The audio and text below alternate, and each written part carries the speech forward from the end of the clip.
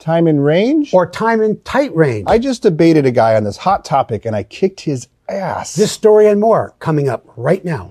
We have used time in range defined as a blood sugar between 70 and 180 milligrams per deciliter for some time now.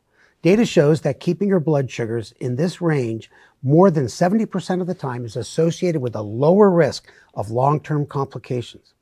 However, some are now advocating that we move to a time in tight range goal of 70 to 140. This is a hot topic in the diabetes world. And in fact, Jeremy just participated in a debate at a recent major diabetes technology conference in Amsterdam. Jeremy, how did that go? Well, thanks for asking, Steve. I think it actually went really well. I laid out clear evidence for how advocating for time in tight range would not improve outcomes, would increase the risk of hypoglycemia, and decrease patients' quality of life.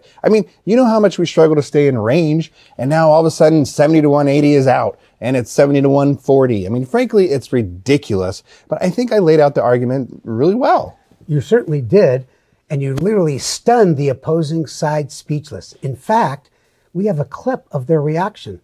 Eric, roll the clip. We have no response. That was perfect.